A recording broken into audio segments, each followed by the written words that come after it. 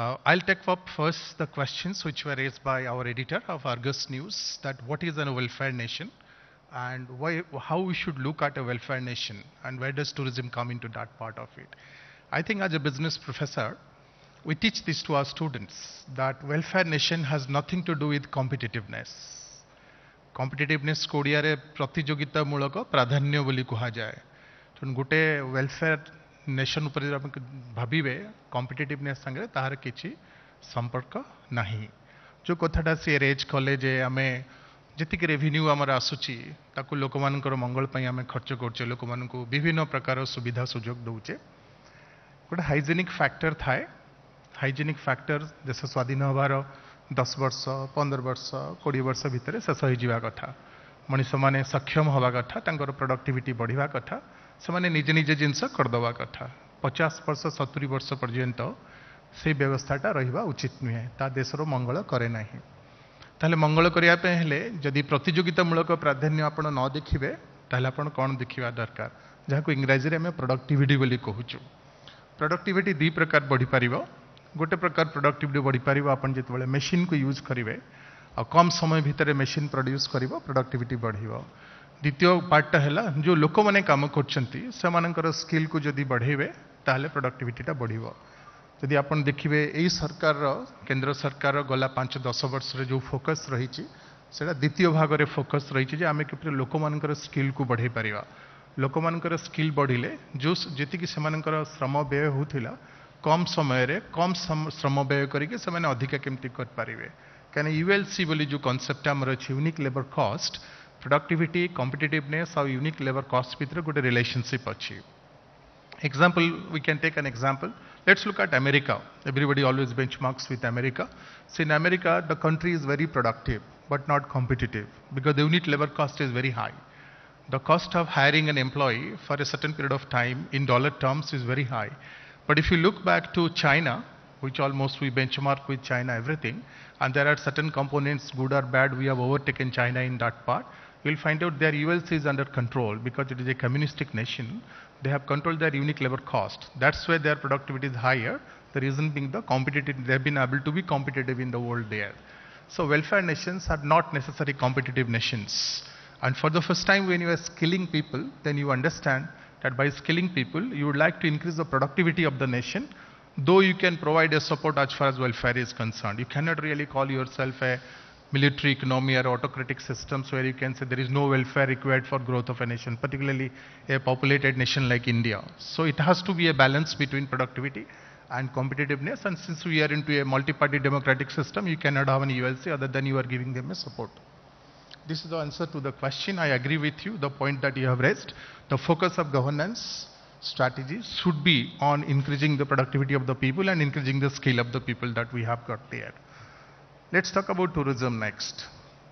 तो बहुत वर्ष तले गोटे बही रे मु पढ़ी गोटे जक्ष अभिशाप पाई इंद्र ताको अभिशाप देइथिले से जक्ष अभिशाप पाई कि पृथ्वी को आस्थिला तो से आसिकी मु आईएम कोरिकोड रे भी पढौथिली that was my second campaign I rain on India tourism when I was working first I did the work for Kerala tourism and then for India tourism से जक्ष आसिकी बोधवे कालिकट जोठी मु रहउतली अपन मन जानती कालिकट पाखरे प्रथम मौसुमी आसे सही भूमि को छुए मौसुमी आ पूरा शहर अंधार हो जाए से समय पूरा अंधार हो जाए जो वर्षा आसे से जक्षटी गोटे पहाड़ ऊपर बसला आ पहाड़ ऊपर बसिकी मेघ को प्रार्थना करुला आपण मैंने कालिदास मेघदूतम पढ़ी से मेघ को प्रार्थना करुला से मेघ को से प्रार्थना भितर से कहूँ जे भारतर कौ कौ जगार कौ कौ मंदिर अच्छी कौ कौ देवता पूजा पाँच से जगार से प्रार्थना कर तुम्हें वर्षा हो वर्षा हो गले मोर पाप कम हो तेणु तुम्हें जो हिमालय रे पहुँचब और निजर अस्तित्व हरइब से मोर सबू पाप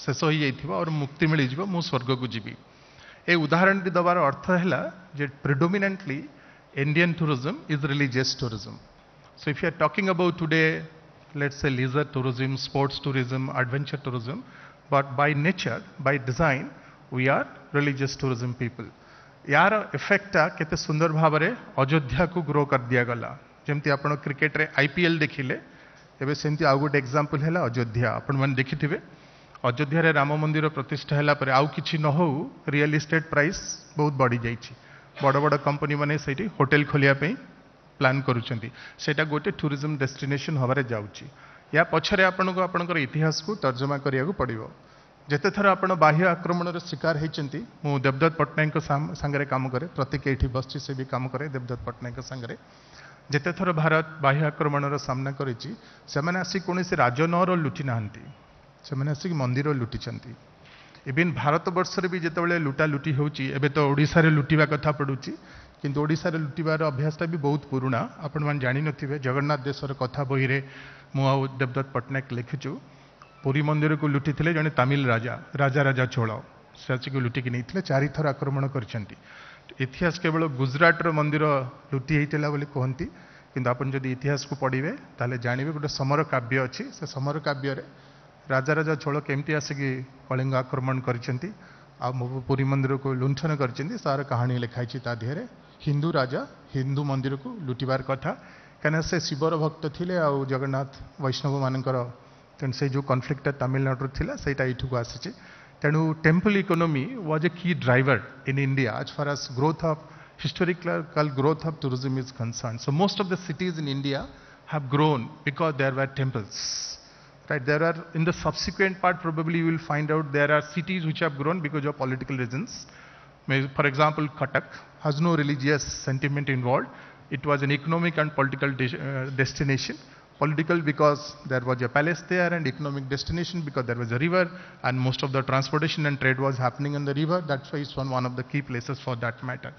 You look at Banaras, you look at Allahabad, you look at Puri, all these places there are temples and the economy grew around the temples and urbanization happened around the temples. Over a period of time, because of British dominion here, we started neglecting our temples. And we thought probably we can build up alternative destination for that matter. Today, in last 10, 15 years period of time, I think we have gone back to our roots and you have started looking at that destinations which was most popular destination. Bharat re hochi kana jetobale pilgrimage tourism ra katha ko jauchi. If you look at in terms of volume of number of people traveling within the country, highest number of people travel for pilgrimage tourism. But pilgrimage tourism is also look at garibo loko bus re basiki jibe dharmashala re rahibe alpo paisa kharcha karibe. There is a paradigm shift happening there. Paradigm shift, religious people are making trips. Even today also if you look back how many people have flown to Ajodhya, a large chunk of those people are either upper class or upper middle class which have moved into. So there has been a repositioning of religious tourism. If that happens in the country, you can identify there will be multiple destinations on which tourism can be promoted because we have a heritage which can be promoted there. I teach at a school called Bordeaux. If you don't know where is Bordeaux, Bordeaux is in south of France. So Bordeaux is known for the war. During Second World War, 60,000 people were killed. So when you go find out 60,000 coffins of similar size there. But Bordeaux is also one of the nations of the world for wine tourism. Best quality of the wine available in Bordeaux there. So French tourism department has identified specific domain specific tourist destinations and have promoted them in that way. If you go to a city of Nice, which is beautiful as such, or to Paris, which has got monuments, versus a city of Bordeaux, which doesn't have anything but have statues, then you will identify they have done. So what is required from a national tourism planning? We need to look at regional tourism planning. My experience while working at IIM Lucknow, I was just talking to madam that I started my career at IIM Lucknow post my PhD. I was given an assignment with urban planning department to decongest tourist destinations. This is an antithesis to what we talk today that have more number of people visiting tourist destinations, but they wanted us to work decongestion of tourist destinations so that people can have smooth flow of transportation. That was my first assignment that I handled. Subsequently, when I moved to Kozhikode, I did campaign, Northeast campaign I wrote, and then I wrote also Kerala campaign for that.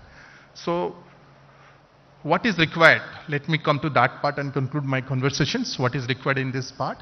आमे जितबेले सब छोट थिले पुरी मंदिर विषय शिवंक विषय दुर्गा विषय काहाठू शुणुले अंधार राति रे आम अजा आई जेजेपा जेजेमा से सब कहानी आमको शुणुले आम जिते बड़ होते जो आम मन में गोटे इच्छा थिला अरे अरे बनारस रे एमती आउटला कालेश थे मत देखा दरकार आमर फैमिली सिस्टमटा ब्रेक हो द्वारा से कहानी आउ पासन हो पारुनी एपर्यंत से कहानी पास ऑन हो पार तार समस्यार समाधान हो पार आम दुई प्रकार विषय चिंता कर first we are thinking that how do really look at foreign travellers coming to India but you understand there are people who are willing to travel in the country domestic tourism so if we can really generate a good domestic tourism strategy then probably we will make more money from that system than expecting foreigners to travel to our country.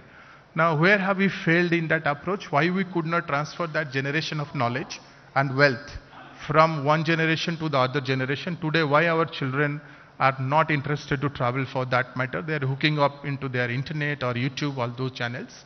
The basic reason being tourism is not a matter of discussion or matter of subject in the courses which are being taught. I strongly feel if tourism can be a subject at the school level that can talk to the children, not as part of history, not as a part of geography, but as a subject of tourism, I think there will be an interest among the children to go and know the places, and when they grow up, they can study that part. Further step to that, I have recommended that today we have got a credit system. The new national education policy talks about credit system. Why not to give 1 week 2 credit to the students? They don't have to sit down in board of secondary educations and appear an exam and pass. But during the course, they should go 1 week and travel a destination, write down or do the journaling part of it and explain their experiences about that destination. If that can be done, we can initiate or trigger that method by which people can be interested. Now the third suggestion for me is to look at technology. So how do you really build up experiential technology for that matter? I understand there is something called augmented reality and virtual reality. You may not be at the place, but you can create that part.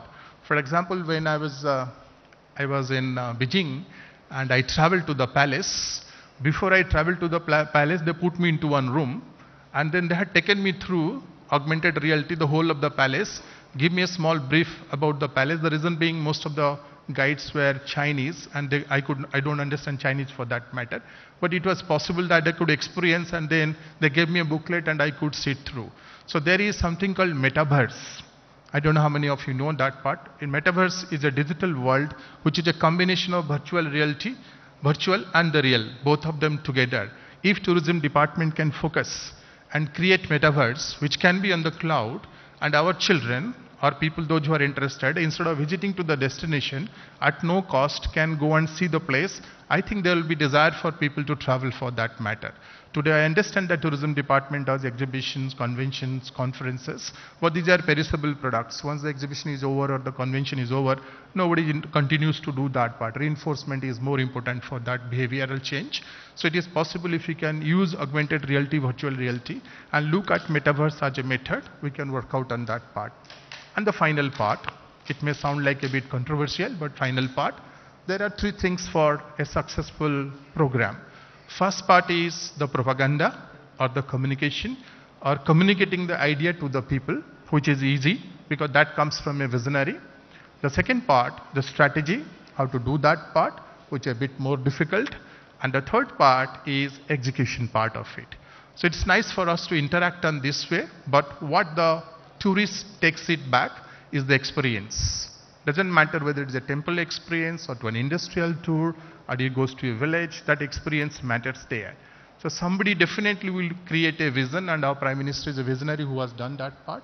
But I expect that both public and private people should sit together. The PPP was the idea that he was talking about. They can work together a strategy, a sustainable strategy for that matter. And execution is very important. And that is where I think skill, entrepreneurship and tourism can work together to create an executional plan and they can execute that part. Recently I was doing some work on the health tech space. Then I said that let's create an entrepreneur in every panchayat and how many health workers are there and how many amount of money we can generate. It was in a diagnostic business conversation. Similarly, if we can create a tech savvy tourist entrepreneur at a panchayat level who uses a hub and spoke model and does community-based tourism, I think we can create more number of employment opportunity for the people. We should not look up to large investments or large entrepreneurs like Mr. Patnaik for a massive proposition or potential like tourism. We should go back and democratize the idea of entrepreneurship and build small-time sustainable entrepreneurs, because the number of job requirements are very high and no government can really provide those number of jobs on a sustainable period of time. That is why you have to think alternative and look into that part of it, because finally that experience is more important. And how do you build that experience? If the experience is bad, all that strategy you have made, all the campaigns that I wrote, all those money which has been spent on television, all are waste.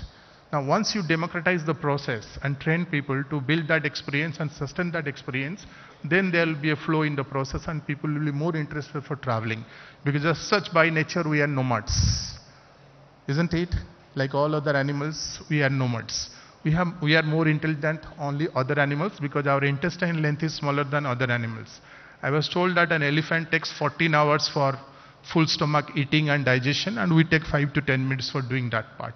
Since we have this intelligence and we can utilize this intelligence and look back to an economic system which is sustainable, and then we'll be successful there, because I understand tourism is a smokeless business and it has the highest potential for creating more number of jobs compared to others, because manufacturing or services, either they use machines or they use technical manpower.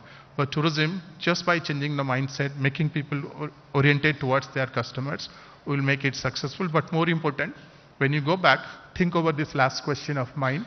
पुराना काल जदि घर को किए आसुला आमे कहूले बंधु आसी बोली, एबे जदि आसिले आमे कहूँ गेस्ट आसी बोली। गेस्ट ओडिया अनुवाद बंधु नुहे। तेणु ये जो बंधु आउ गेस्ट जो फरकटा रहा, जो दिन से आम फुलफिल कर दे पारिबा, गेस्ट को बंधु भाया देखि पारिबा, बंधु माने कुटुंबर लोक, से दिन आम सक्सेसफुल हवा बोली मु भावुची। So idea of A western thought like tourist और ए guest is not a pure idea. We have to bring back to our Indian ideas of who a guest is or who a bandhu is. The day you have a bandhu, the experience or anubhuti of the bandhu becomes more important for you than anything else. I hope the 4 or 5 key points that I have talked about will guide the thinkers, those who are present here. And let's plan it out and promote Odisha tourism and national tourism in a bigger way, so that a lot of people travel and see this world, because this is only one life that we have got. Thank you, ladies and gentlemen.